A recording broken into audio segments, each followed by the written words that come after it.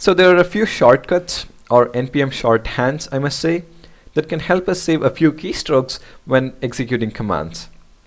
Now, the very first one is creating a package.json file with the default values.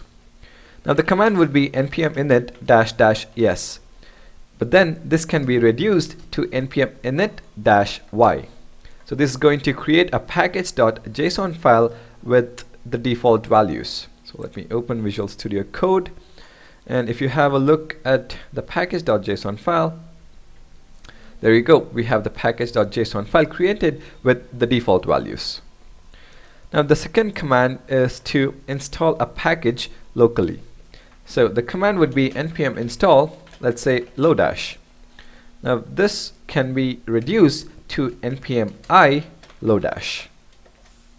So when I run the command, lodash is going to be installed locally in the node modules folder. Let's have a look. There you go.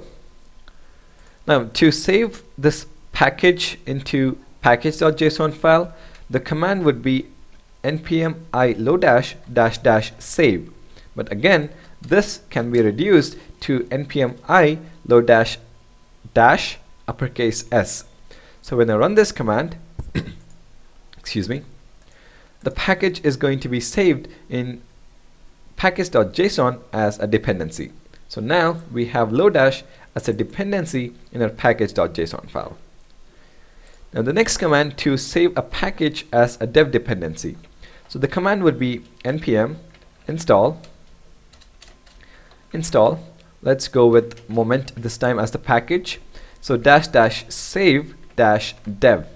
So this again can be reduced to npm I moment with dash and uppercase D. So this is going to save moment as a dev dependency in our package.json file. There you go, we have moment as a dev dependency.